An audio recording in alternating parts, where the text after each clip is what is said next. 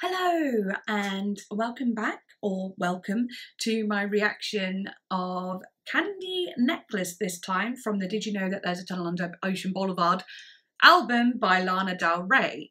If you've been following, then you'll know that I have reacted to all the songs previous to this as well, and this video will also be part of a playlist where I'm reacting to each song individually in individual videos and put into a playlist so you can watch it all, but they will be coming out, and I won't, you know, if you're watching in real time, not real time like right now, because that doesn't make sense, that'd be creepy if you're watching from the window somewhere, but anyway. You know, yeah, playlist, whatever. I'm doing the songs individually. Feel like I've stated it enough. And yes, in the description, if you want to watch this uncut, then you can, I've got a Patreon link that you can head over there and do that. Sorry, trying to speak too fast because I want to get this bit out of the way. All other links in the description, just check them out. And like, comment, subscribe if you enjoy this. Right, okay, this is the last one I'm doing today. I'll probably do 4 more tomorrow, and then the next day I'll probably do like 4 more or whatever, and then I'll do 2 more. So I'm probably gonna be filming over like, yeah, 4 days or something. So each video, it'll come out, you know, I'm going to start editing, getting one out tomorrow, you know, try and keep it moving like that. Obviously, if you're watching at a later date, none of this matters because you could just watch it all in one. But anyway, let's actually get into it. I'm confusing myself by talking about this in each video at this point. Yeah, so this song is called Candy Necklace, feat. Batiste. And yeah, let's go for it. Oh, need to put my bloody glasses on. Over and over again, I keep forgetting. I need to just keep them on. Alrighty, let's go.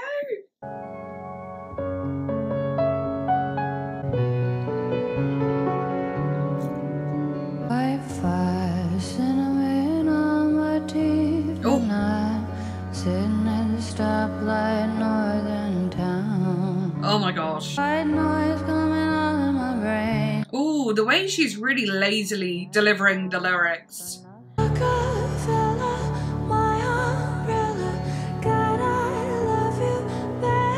Kind of give me Ultraviolet. It has a darker tone. You've been acting pretty restless, dancing like the young and restless. Candy necklaces. The way the piano follows the melody line of the vocal. Acting pretty reckless. All his candy necklaces. I feel like candy necklaces is like a metaphor for Coca-Cola. I'll say it in a minute. That felt like a Marina reference. Oh, she sounds so good. Oh my gosh.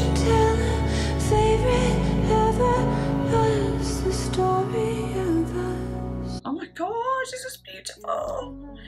It's like the young and reckless. I think that we should address this. All his candy necklaces.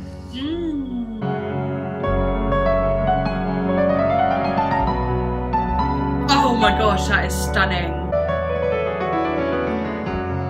Like tickles my ears.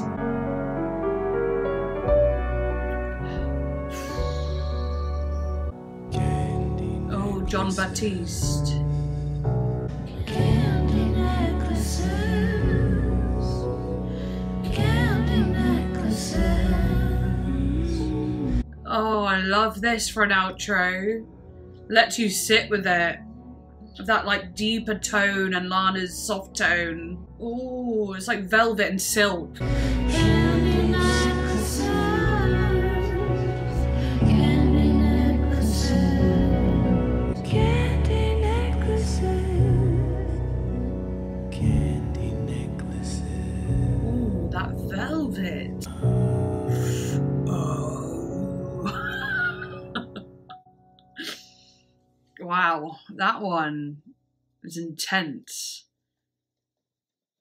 really intense. I might actually do the Jon Batiste interlude as well now. I say it's only 3 minutes 33, but that's a lot shorter than some of the songs. Yeah, I might do that, and because it's Jon Batiste again, I feel like, does it follow on in some way? Maybe I'll just do that, give that a quick listen right now, and then I'll talk about the songs.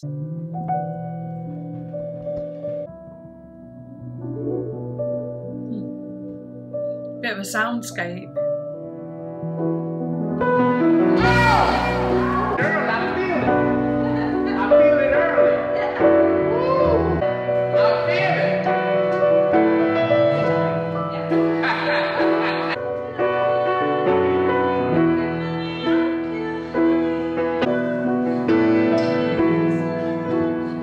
Is that LANA singing?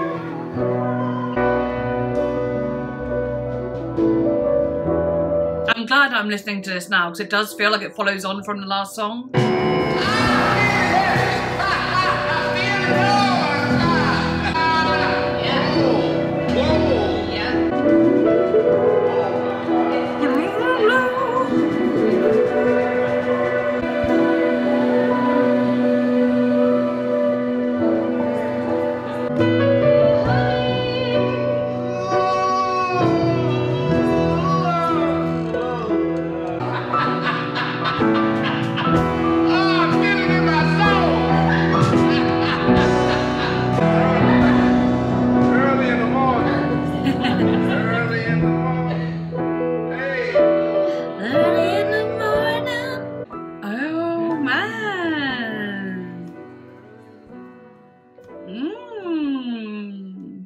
So interested. I feel like I have a good idea of what's going on, but I'm going to go back to obviously Candy Necklace first, read into that, and then go on to the Jon Batiste interlude. So LANA says in verse 1 of Candy Necklace, white flour, cinnamon on my teeth. And of course that references Cinnamon Girl, cinnamon on my teeth. But white flour is interesting because she's saying it like a flour, not like powder, you know, like flour food. So innocence, something there about innocence, but then cinnamon on my teeth, it's bittersweet, right? Cinnamon is bittersweet. I'll click it as well. LANA describes cinnamon as sweet, where it in actuality has a spicy, sweet taste.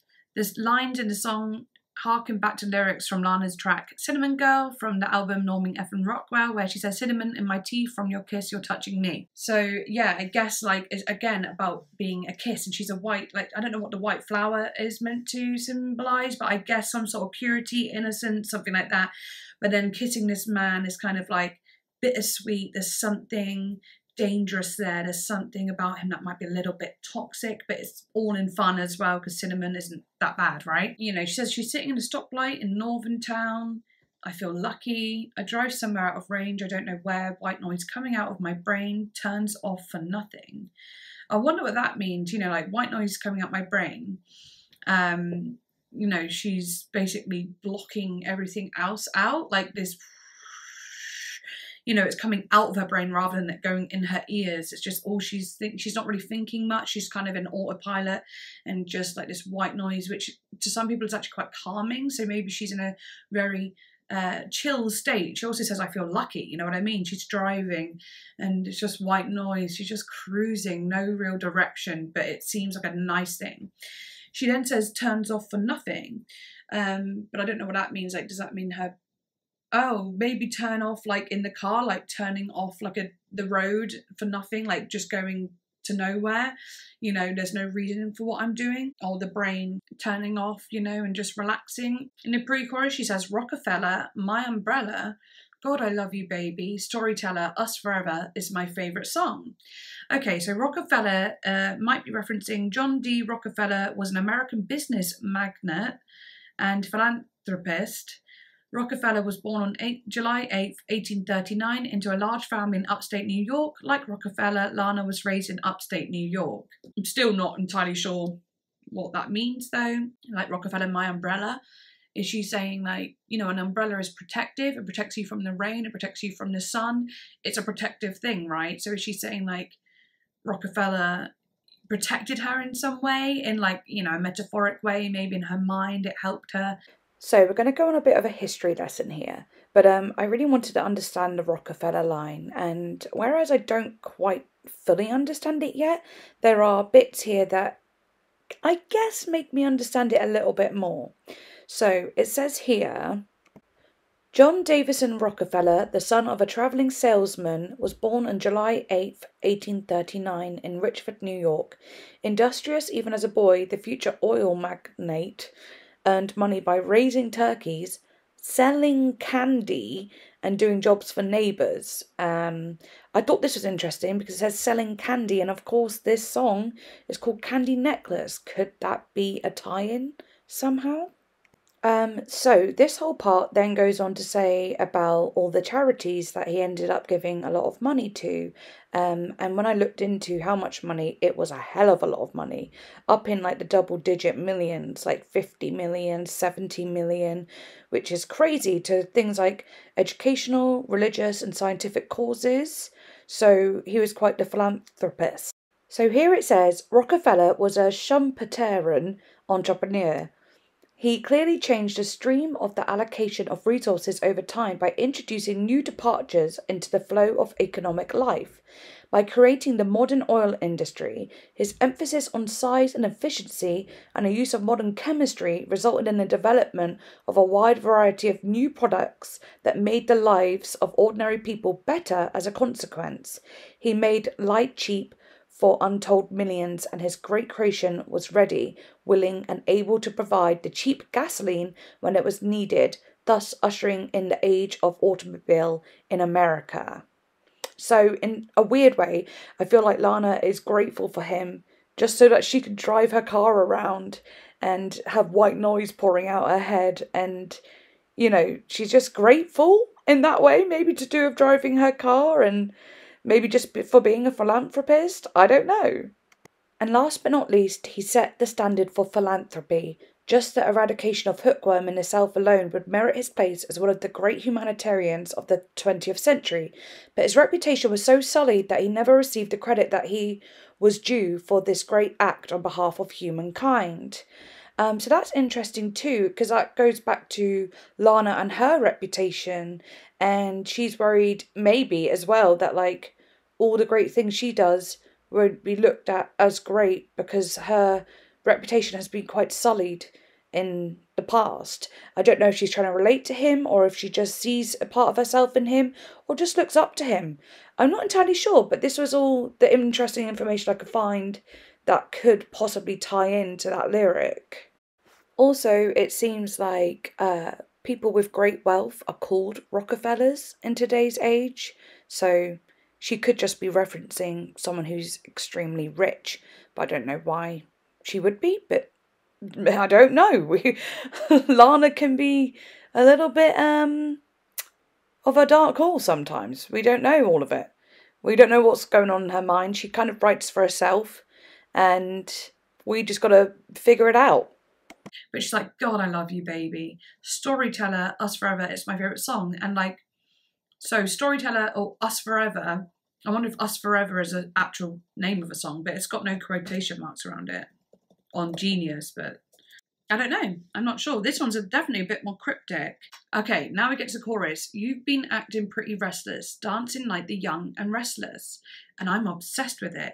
Candy necklaces. You know, you've been acting pretty restless, like you can't, like, you know, restless is like you can't rest, you need to get up and be doing something. Dancing like the young and restless. It is funny that she rhymes restless and restless together. It almost feels like a mistake, like, I don't know why, because young and reckless is actually the term that is used, but she also says reckless next, in the next few lines, so it almost feels like a mistake, and I don't know why. And then I'm obsessed with it, you know, she's obsessed with him being reckless and restless or whatever, obsessed with that. And then candy necklaces, and when I think of candy necklaces, I don't just think of the sweets, like the, you know, childhood sweets where you have a candy necklace. It makes me think of maybe a necklace with a vial of, you know, substances like Coke, basically.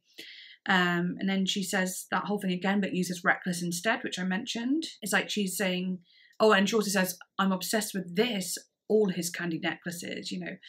Maybe she's obsessed with this guy when he's on, you know, drugs or something. Maybe she loves that. Like there's something about him that makes him fun and wild. Maybe she shouldn't love it, but she just is obsessed with it. At least maybe she shouldn't love it, but she's obsessed with it. Verse 2, sitting on a sofa feeling not good, basically. You know, wanting to unalive herself. And like when I said it reminded me of Marina, that bit is because in her song Teen Idol she goes feeling super, you know, so it reminds me of that. Oh, and someone has actually said a reference to Marina's 2012 song Teen Idol. I'm happy that someone else noticed that. But then she goes on to say, hate to say the word, but baby, hand on the Bible, I do feel like it's you, the one who's bringing me down. Thought we were cool. We were kicking it like Tribe Called Quest. I'll click that. What's Tribe Called Quest? Oh, it's like I guess it's like kicking it, like kick it? Kick it. Yes, you can. Is it that song? Yeah, it is that song. I thought it would be. Okay, and then she goes, you're the best, but baby, you've been bringing me down. I can see it now. So this is this is a lot more obvious in this verse. Just like, you know, I love you, and like this has been fun and all, and we were kicking it, and it has been great. But I started to see that maybe you're pretty toxic. That cinnamon kiss you've been giving me ain't all that sweet. Yeah, you've been bringing me down. And like when she goes, you're the best, it reminds me of like, I say you're the bestest, waiting for a big kiss.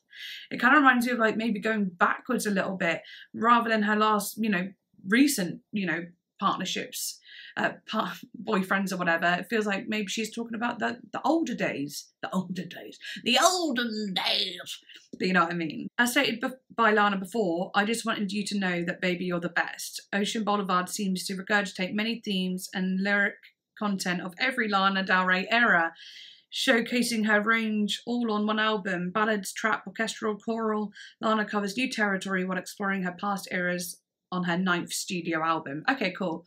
So yeah, You're the Best is definitely a reference for sure to an older time. And then in the chorus, pre-chorus this time, she says the same thing like Rockefeller, my umbrella, God, I love you, baby. But then she says fortune teller, favourite ever, that's the story of us. And fortune teller, that's interesting, like telling the future, of course. And then she's like, maybe she's describing this person, or oh no, she's describing a story of them. Like we could see the future, but you're also my favourite. I don't know. It's all like, they're really just words put together, and it lacks context, but I still think it's really cool because you don't have to have, everything doesn't have to have deep context. It's just for you to sing or think about on your own. But yeah, fortune teller, about knowing the future somehow and saying that's the story of us. And then it goes on to, yes, the chorus. There's a beautiful piano solo. And then again, yeah, it goes on to say candy necklaces, and over and over and over again, which just sounds really good. Okay, cool. I really, really loved that one, by the way. There was something about it that was just like, I don't know, like just deep and dark and sad. I don't know, just interesting. Oh, interesting. Clicking this, candy necklaces, maybe isn't exactly what I was thinking about, but it says, well, maybe, you know, I don't know, it could be, but it says here, this term refers to a necklace that is used to attract predators. I don't think anyone wants to be attracting them, right? Anyway, the symbology that this metaphor evokes is that she is being attracted by the attributes, the dance. The neck is a very erogenous zone, but at the same time vulnerable. The emotions that the necklace can cause when being devoured can oscillate between danger and desire, as described throughout the song. He can show his vulnerability by acting freely with a jovial attitude, which only seems enticing to the narrator. It is also well known that there are candy lingerie, which can be a sexual innuendo of carnal desire between the narrator, in this case Lana, and the one who wears the necklace. Interesting. Why is that a necklace that like attracts predators? I don't get it. Why would you want to attract one? Or it just does? I'm so confused by that. I've never heard of that. I'm gonna look it up. I don't know. I think that's just a strange take, if I'm honest. And not to be rude at all, like, because actually some of that makes a lot of sense in the sexual way. But I guess it could be like candy necklaces shows his maturity, something immature about him, something fun-loving about him. If it's to do with a real candy necklace, you know, maybe it's just like his playfulness, but you know, acting really playful and crazy and reckless and restless all the time is going to bring you down, because you need dynamic in a person. There needs to be balance. But I'm still going to stick with my drug theory as well, because it really could be both. But anyway, let's move on to the next one, where John Batiste Interlude. Because again, I did think at first that this was like he'd taken a substance, because he's there going, oh, I feel something right now. I feel it. I feel it. I feel it early. You know, being like, oh, it's happening before, you know, the timer's timed to time. Sorry. Sometimes I just can't speak, honestly. But I'm feeling it too early, because the substance shouldn't, or doesn't usually hit that quick. And he goes, I feel it late, I feel it early, I feel all of it. And, you know, at first I thought it was about that. But then as it went on, as we got down the song, it was more like, no, I think he's just talking about the music that is literally playing. He's been like, oh yeah, this feels great. This makes sense. It felt more like he's been like, I feel it in my soul, the music. And it's funny, because I guess in some cases music is a drug, but a drug that doesn't hurt you. It's a beautiful drug. One where it's like, it's just wonderful. Yeah, it's just wonderful. So maybe it was more about him being like, yes, I feel it early in the morning. I feel this great amazingness in the music that is being played right now. This works. I love it so much. It's something like that. So maybe it's more about music than it is about something dark, like substances, or it doesn't always have to be dark, but you know what I mean. I don't know. It's so gorgeous, so gorgeous. And also, it could also be something like feeling the power of God, as she's been getting quite religious on this album. Like it could be like feeling, yeah, heaven, feeling the power of God, feeling love, feeling happiness, feeling, you know, the things that have been said on the album, like they are feeling it in that moment, and it's amazing. So yeah, wicked. Okay. The next song, obviously I'll be doing it in another video, but that's going to be Kintsugi. I've got so many to go, actually. We've got Kintsugi, Fingertips, Paris, Texas, Grandfather Please Stand on, oh my god, how am I going to put that as a title in my video? Grandfather Please Stand on the Shoulders of My Father While He's Deep Sea Fishing. So annoying. I mean, it's great, but it's annoying for making videos. Then it's the Let the Light In. Then there's Margaret, Fishtail, Peppers, Taco Truck. Oh my god, it's like, it's so much of it is definitely super religious though. And I don't feel like we've had religious themes from Lana before, but this one is like a real kind of religious feel to it. Like it really feels thematically like that, mixed with many like darknesses and stuff about love and whatever. Anyway, I'll get into all of that at the end, but yeah, anyway, I hope you enjoyed, and I shall see you in the next one. Bye.